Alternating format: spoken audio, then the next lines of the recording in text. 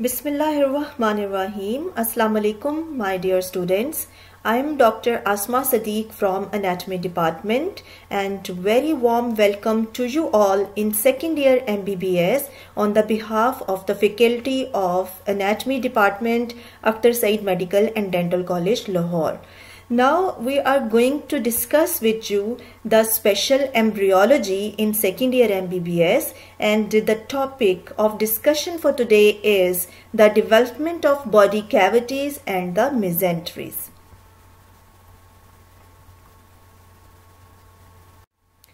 So what is the objective of my lecture today is that in the end of the lecture all of you will be able to understand the development of extra-embryonic as well as intra-embryonic coelom.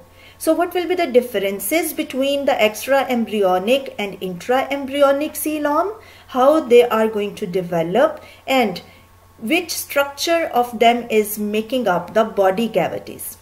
Then from this body cavity there is further development into the peritoneal cavity, into the pericardial cavity and the pleural cavity. So how these are going to develop and what would be the lining of all of. I hope you are familiar with all the developing structures here in the second week of development, and you have studied them in general embryology classes.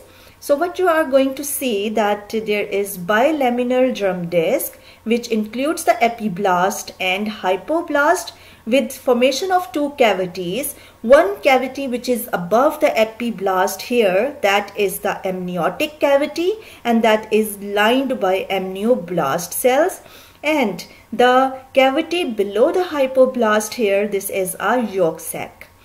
This whole structure here, that is the extra-embryonic mesoderm, because it is lying outside the embryo, so we label it the extra-embryonic mesoderm, and this is the area of the connecting stalk.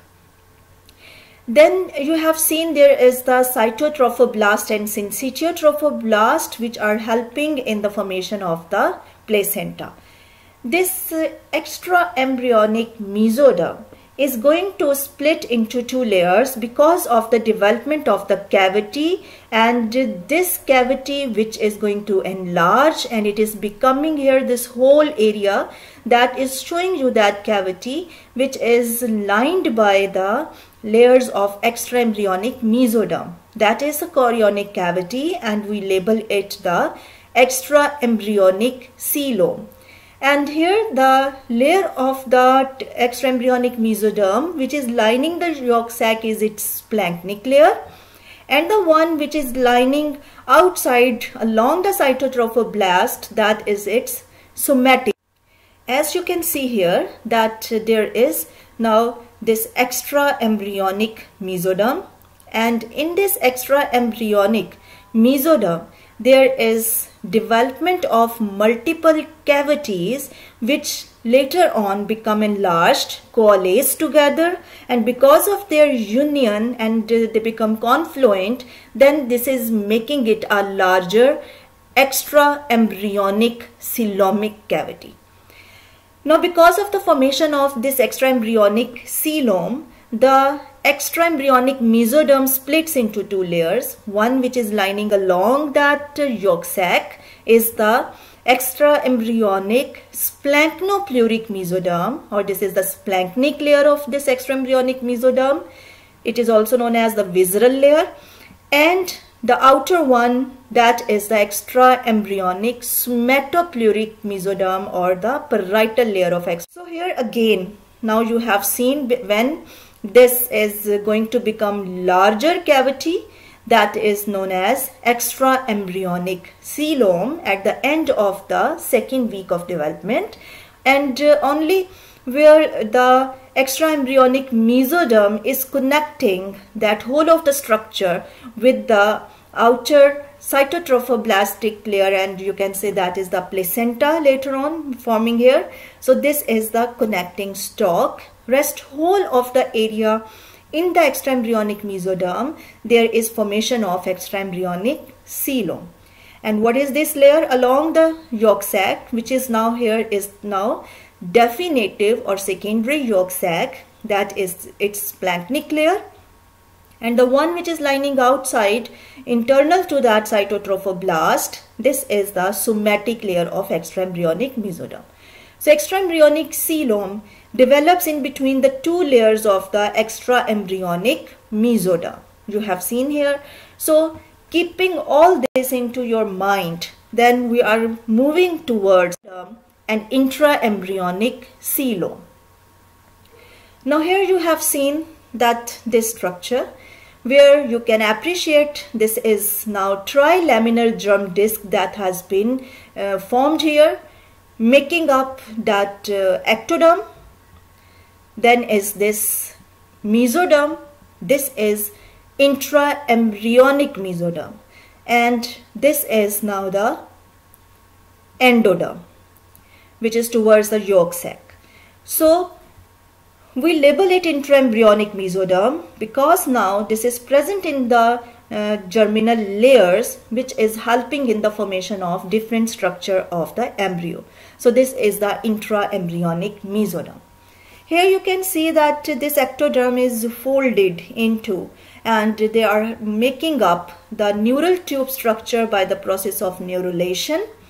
And this intraembryonic mesoderm, that is divided into three layers, three components. One which is very closer to the midline towards that notochord. This one is the paraxial mesoderm, helping in the formation of the somites and vertebra.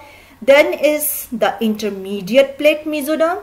This intermediate plate mesoderm is responsible in the development of urogenital structures, and this one on each side, that is the lateral plate mesoderm. So these are the components of intraembryonic mesoderm, which is paraxial mesoderm, then is the intermediate plate mesoderm and lateral plate mesoderm. Here again, same as in the extraembryonic mesoderm, this intraembryonic mesoderm again split into two layers, and one layer which is along that ectoderm, that is now called the parietal layer of the intraembryonic mesoderm. This is parietal or somatic layer of intraembryonic mesoderm. The one which is lying along the yolk sac, that is the visceral layer or the splanchnic layer of intraembryonic mesoderm. Again here, this is a cavity which is going to be formed in the lateral plate mesoderm because of the development of clefts and cavities which unite together, making a single cavity, splitting the lateral plate mesoderm into parietal and visceral layer, and in between these two layers is that cavity which is the intraembryonic coelom, or we label it the primitive embryonic body cavity. So actually this layer, this area which is developed because of the splitting of lateral plate mesoderm into the visceral and parietal layer, then here the body cavity is developing, which is intraembryonic coelom. So here in the third week of the development, you have already seen that there is a process of neurulation in which the ectoderm that is going to develop and form the neural tube, and this is located dorsally. So the neural tube is going to be developed by ectoderm, and it is located dorsally to the embryo, and ventrally there is another tube formation which is by this yolk sac, which is going to develop into the gut tube, and this process is completed by the cephalocaudal folding, and all the lateral foldings, these are helping in the development of these tubes.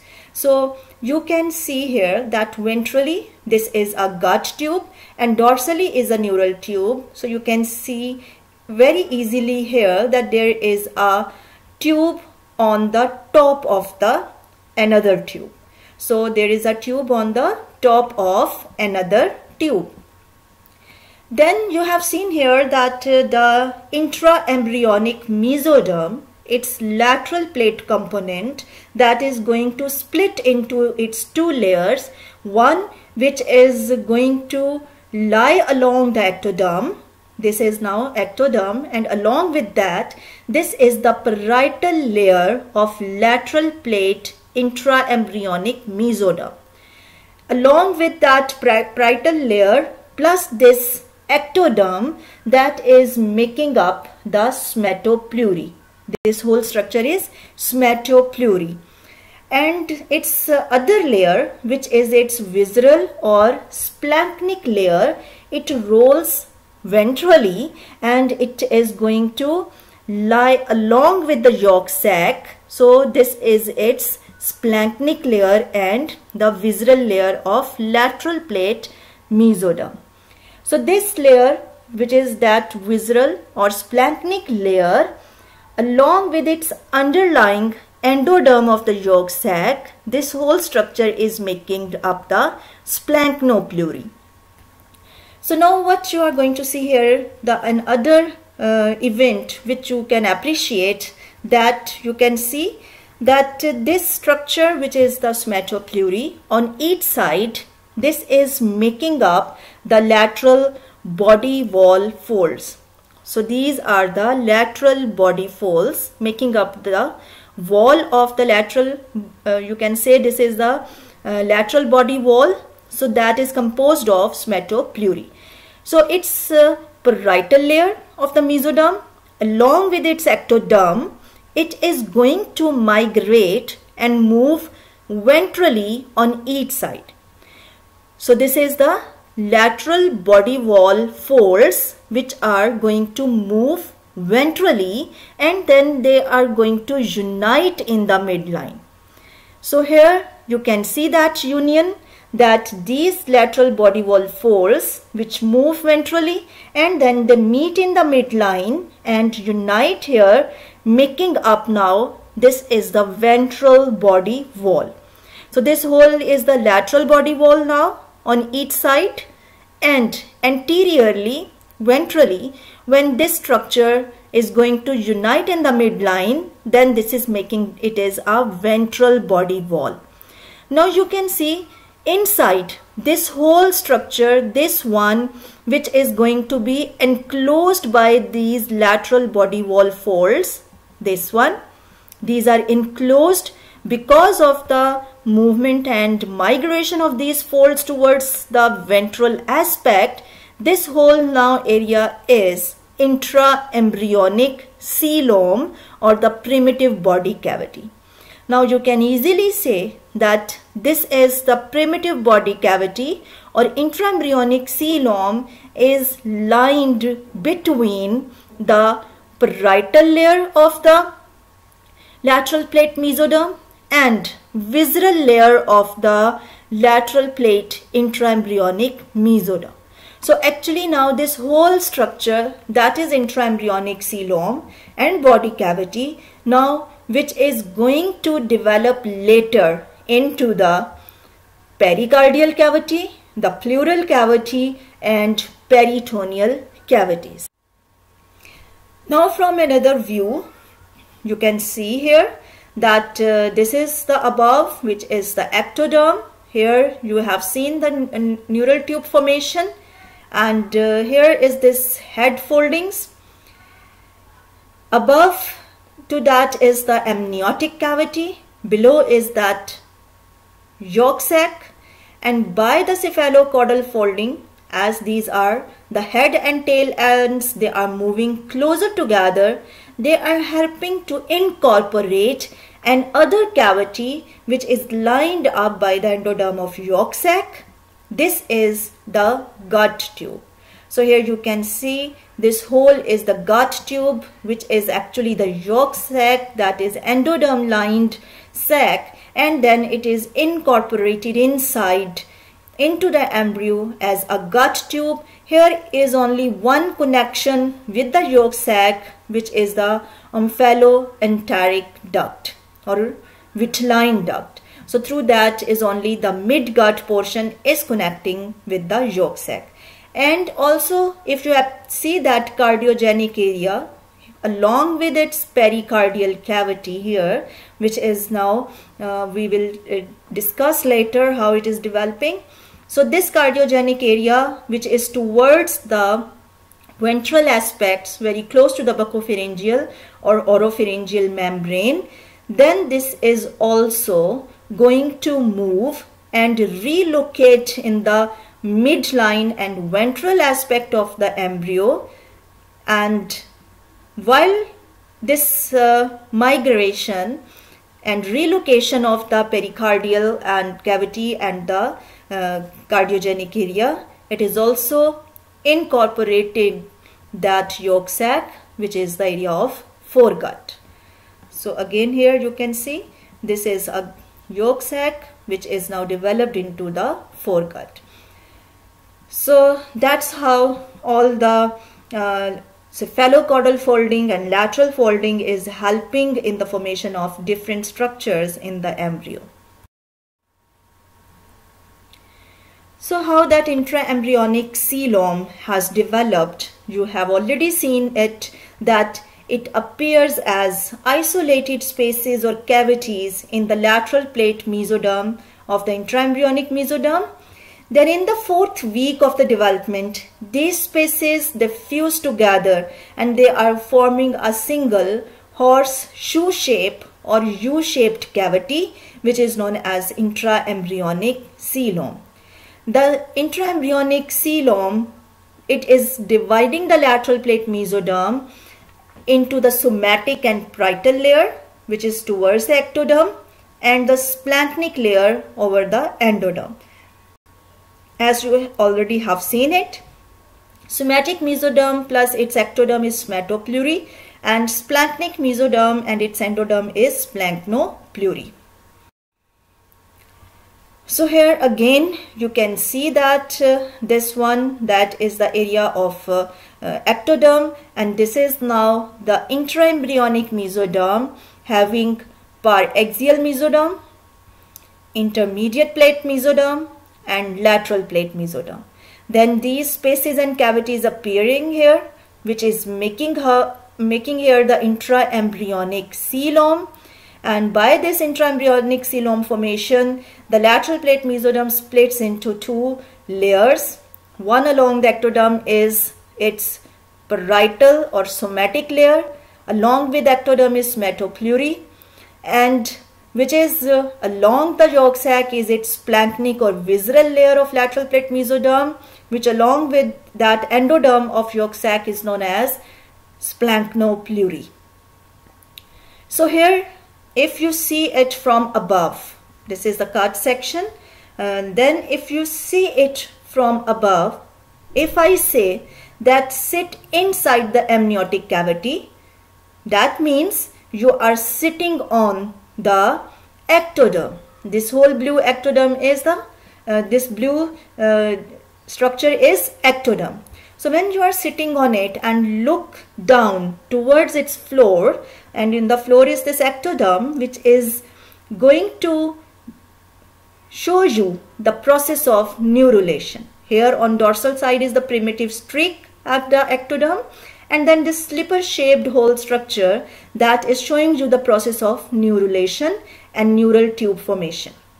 So please, if you cut one edge of that ectoderm to see underlying structure, then definitely you will see there is the intraembryonic mesoderm.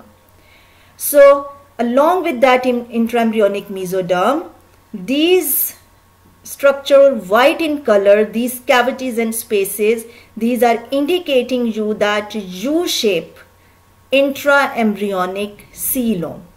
So along that intraembryonic mesoderm, you can appreciate this is a U-shaped intraembryonic coelomic cavity. Again, these arrows, they are showing you the structure of intraembryonic mesoderm, which is developing into the intraembryonic coelom. So this is a U-shaped intraembryonic coelom. And this intraembryonic coelom that is going to communicate with the extraembryonic coelom as well, which we have already seen before, that in the intraembryonic mesoderm is the intraembryonic coelom formation. This is going to communicate with the extraembryonic coelom outside along its distal lateral edges. So these white arrows are indicating you the intraembryonic coelomic cavity, which is a U shape, and then this is going to communicate from here towards the extraembryonic coelom, which is labeled by these red arrows. So there is a communication between intraembryonic and extraembryonic coelom. So this one which you have seen, that is a U-shaped cavity which is developing, that is going to have this curved part, which is now whole of this curved part is developing future into the pericardial cavity. Then is its limbs on each side, which is the pericardio-peritoneal canal, and the distal ends are making up the future peritoneal cavity.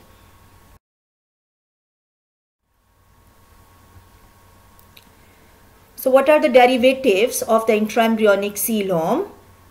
As we labeled it that this is a primitive body cavity, so you must understand that this is going to give rise you the three body cavities present in the human body. First of all is a pericardial cavity, which is the curve of the U, that one which I have showed you. Then is the two pericardio-peritoneal canals, where there is the development of lungs, and then this is making it a future pleural cavity. These are the proximal parts of the limbs of U, and the two peritoneal cavities, which are the distal parts of the limbs of U. Each cavity is lined by the parietal layer, which is derived from somatic mesoderm, and a visceral layer, which is derived from the visceral mesoderm. So what are the important function of intraembryonic coelom? Definitely, as it is developing into a body cavity or a space, so it is helping to provide the room for the organs to develop and move, so they can grow easily and they can move inside this space. And also there is a connection between the extraembryonic and intraembryonic coelom, as I have told you. So this is helping in physiological herniation, as you have seen that the midgut loops are going to herniate into the umbilical cord, and then there is a further growth, and at the 10th week of the development it retracts back into the abdominal cavity. So this communication and connection between intra and extraembryonic coelom is going to be lost at 10th week of intraembryonic life. This is the sagittal section of the embryo, and here you can appreciate very easily that U-shaped intraembryonic coelomic cavity. This intraembryonic coelomic cavity, as you have seen ventrally, there is a curve of the U which is developing into the pericardial cavity, and then this pericardial cavity is connected to the distal limbs, which are future peritoneal cavity, through these limbs which are pericardio-peritoneal canal. So that is the proximal part of the limbs of the U, which is making up here the pericardio-peritoneal canal, although later on they are going to develop into the pleural cavity, and distal limbs are the peritoneal cavity. And you can appreciate that this is the ventral aspect, where is this pericardial cavity is going to develop from that curve of the U-shaped intraembryonic coelom. And the limbs, which is actually the pericardio-peritoneal canal, these are now moving dorsolaterally and present on each side of this foregut. This yellow structure, this is the developing foregut, and this is now from the heart area. These are dorsal aortae, which you can see. So here this is the foregut, and on each side of the foregut you can see these two limbs, which are the pericardio-peritoneal canals communicating towards the peritoneal cavity distally. This black arrow is indicating here that this is the extra-embryonic coelom that you have seen, which is developing outside the embryo in the extra-embryonic mesoderm. So the extra-embryonic coelom is having communication and connection with the intra-embryonic coelom at its distal end. So towards the distal limb, towards that peritoneal cavity, this black arrow is showing you the connection of extraembryonic coelom with these white arrows, which are the intraembryonic coelom. So this connection is very important, helping in physiological herniation between 6th to 10th week of intrauterine life. As you have seen that the gut loops, it herniates through that connection into the umbilical cord. Then there is further development of small intestine and some part of large intestine. Later, at the 10th week, it retracts back and returns to the abdominal cavity. So at that time of the 10th week of intrauterine life, this connection is also lost, which is between this extra. So here you have seen that peritoneal cavity, which is the distal part of the limbs of the U-shaped intraembryonic coelomic cavity, that is the primitive body cavity, as you have appreciated in previous slide. So it is connected with the extraembryonic coelom, and it is helping in herniation of the midgut loop through this connection. And this connection, it is going to lose this connection at 10th week when midgut returns to abdomen back. Now, how this peritoneal cavity that is developing. So first of all, you must remember that originally there were two peritoneal cavities. As you have seen, there were the two limbs of the U-shaped structure of intraembryonic coelom. So there were two peritoneal cavities. But after the lateral folding of embryo, this peritoneum becomes a single cavity. How this happens?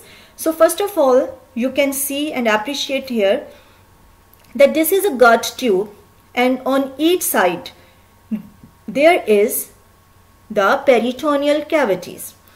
These peritoneal cavities are separated ventrally by the double fold of the peritoneum, which we label this is mesentery. So what is mesentery? Mesenteries are the double fold of peritoneum, as you can see here. So this double fold of peritoneum, which is ventral mesentery here, and dorsally, this is dorsal mesentery, which is attaching the gut tube to the dorsal body wall. They are separating these two peritoneal cavities.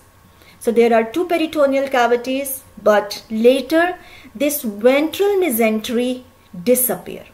So as you have seen, as there is the disappearance of ventral mesentery, it's making up a single large cavity of peritoneum, and only dorsally it has a connection with dorsal body wall through this dorsal mesentery.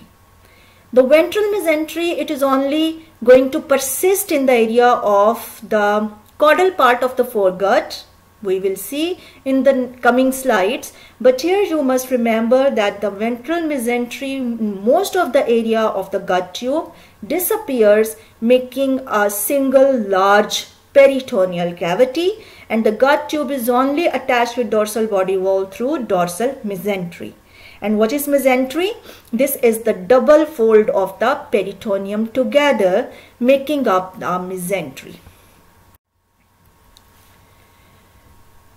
So mesentery by definition is a double layer of peritoneum, which begins as an extension of visceral peritoneum covering the gut tube. Then this mesentery connects the organs to the body wall, and it helps to transmit the vessels and nerves to it.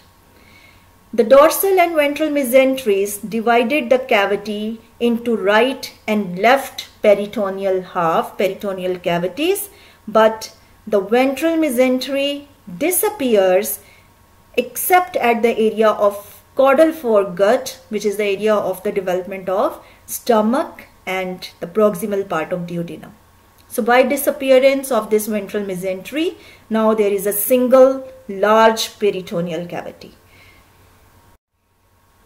So here again you can see this is a sagittal section in which you can see that yolk sac, and this is the gut tube that is having this connection through that omphaloenteric duct, and this one that is now you can see this is the area of that is showing you the transverse section of the embryo, and in the same region where you can appreciate the lateral body wall folds which are moving towards the midline ventrally, and then they are uniting together, they are meeting together, fused here, making a large intraembryonic coelom or body cavity.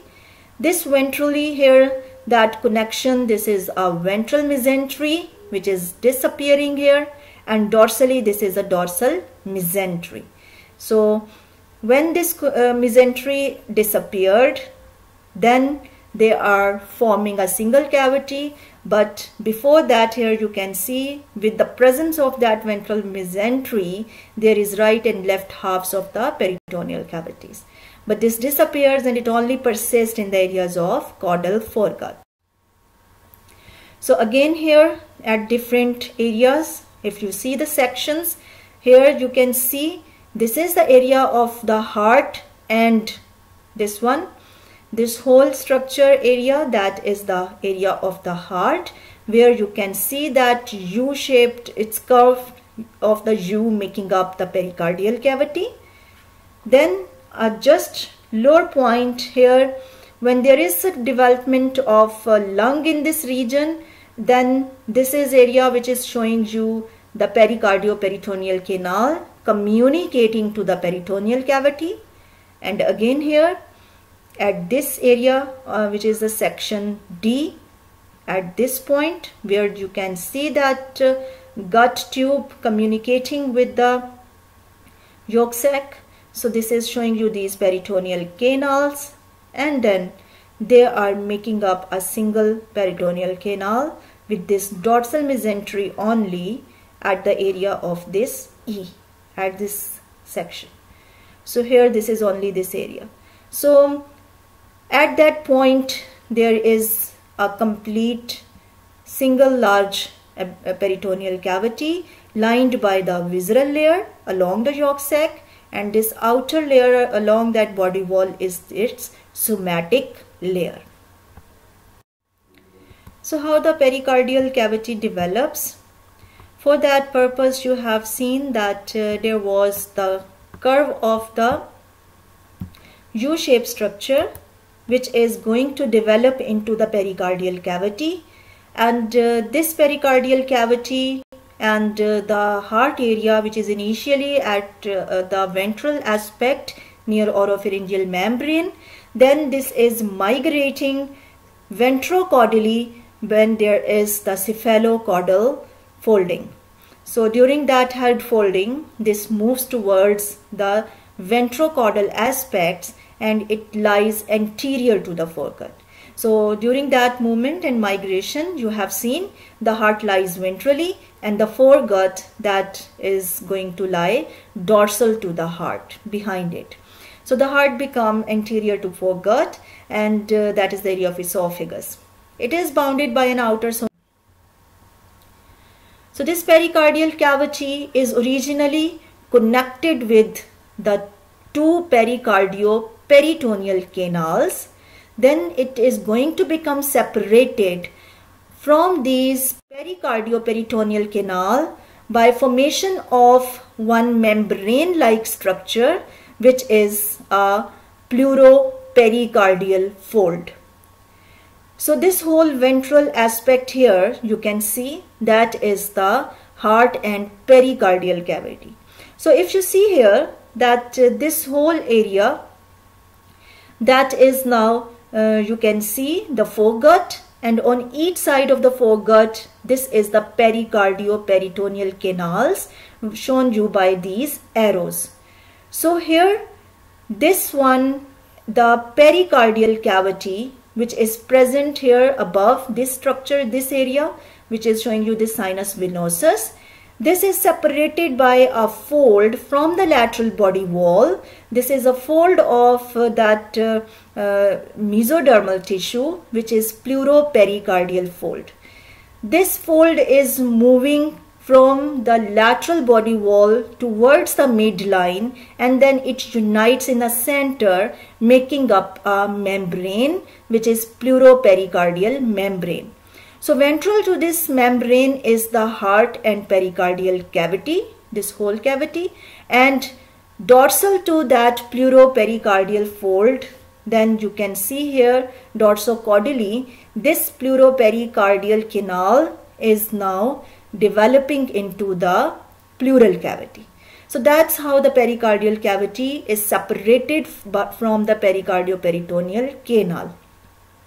So here I would like to show you this very important structure which is present between the pericardial cavity above and this vitelline duct below. So between the thoracic cavity and vitelline duct is this very thick ridge of the splanchnic mesoderm. This is known as septum transversum. So what is a septum transversum? This is our thick ridge of the splanchnic mesoderm. So this is lying between the pericardial cavity or thoracic region above and vitelline duct below, and this area is typically for the development of the liver, and also this is forming central tendon of diaphragm. But this septum transversum is a mesodermal thickening, very thickened ridge of splanchnic mesoderm present here. And when this pleuropericardial fold is going to move towards each other, this is enclosing in it the phrenic nerve and the common cardinal vein.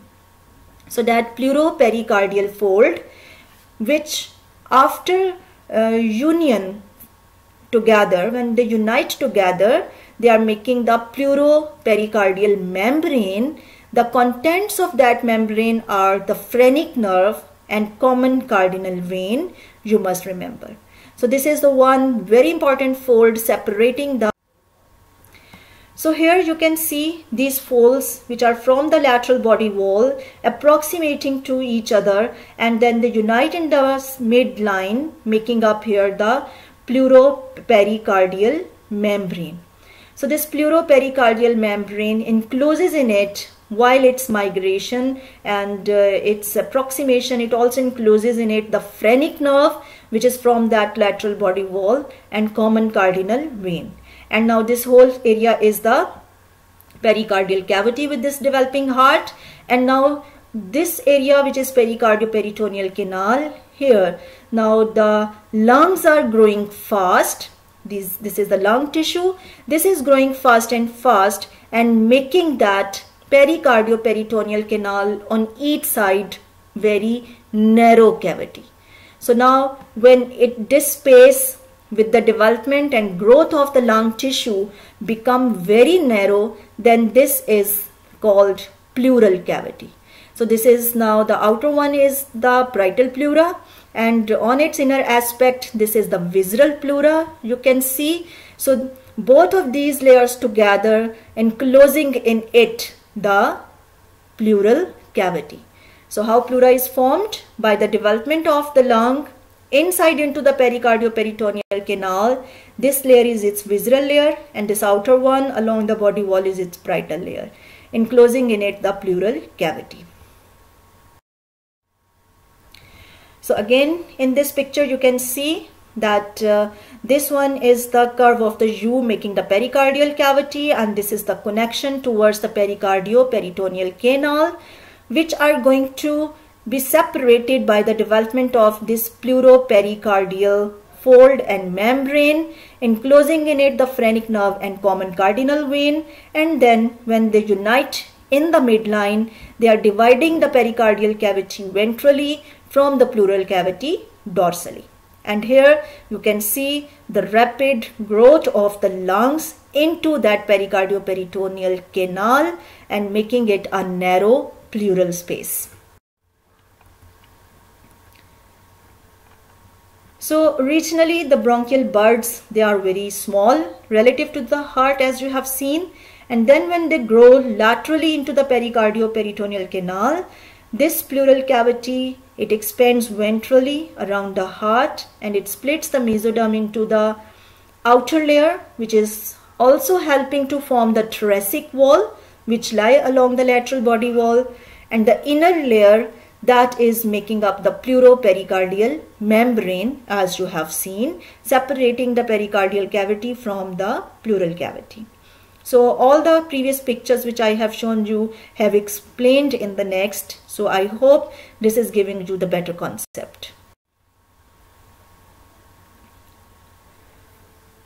So this is about the pleuropericardial membrane. When this is formed, it is enclosing in it, the common cardinal vein and phrenic nerve. Now this is also helping in the formation of fibrous pericardium. So actually this is the pleuropericardial membrane, which is separating and surrounds the serous pericardium, which is the typical pericardial cavity. But this fold of the pleuropericardial membranes, this help in formation of parietal pericardium. So the parts behind the heart, they fuse with the ventral mesentery of esophagus, forming the mediastinum and separating the pericardial end from the pleural cavity at the 7th week. So also they are helping in formation of mediastinum, which is a space between two lungs. So right pleural cavity separates from pericardial cavity earlier. It is at earlier time than the left one. So now how the pleural cavities are formed? You have seen two pericardio-peritoneal canals. They are connected ventrally with pericardium and distally with peritoneal cavity, but they become separated from pericardial and peritoneal cavity. You have seen how this is separated from the pericardial cavity by the formation of pleuropericardial fold and then membrane. And then it is separated from the peritoneal cavity now by the formation of pleuroperitoneal folds and membrane. So these are separated by pleuropericardial membrane, which is dividing and separating the pericardial cavity with the pleural cavity, and pleuroperitoneal membrane separating the pleural cavity from peritoneal cavity. So now this is the pleuroperitoneal fold, which is a crescent shaped fold on each side. You can see migrating, moving from the lateral body wall ventrally, and this area is the area of the septum transversum, which I have already shown you that this septum transversum, which is a thick ridge of the splanchnic mesoderm. So towards this septum transversum, from the dorsolateral aspect of the body wall, the pleuroperitoneal fold, which is a crescent shaped fold on each side, they are moving and approximating towards septum transversum and fused there. And then they become fused. They are separating the pleural cavity above with the peritoneal cavity below. So this is now from below, where this is the peritoneal cavity. Now here, this is very important structure, this septum transversum and this pleuroperitoneal membrane. They are very important structure for the development of diaphragm, which we will study in next lecture, and I hope you will remember these two structures when we will discuss the development of diaphragm. So this is the same thing, that this pleuroperitoneal membrane, these expands from the body wall, they fuse along with the dorsal mesentery of esophagus and septum transversum, and then it is separating the pleural cavity from peritoneal cavity. And same here, the right pleural cavity separates from peritoneal cavity earlier than the left one.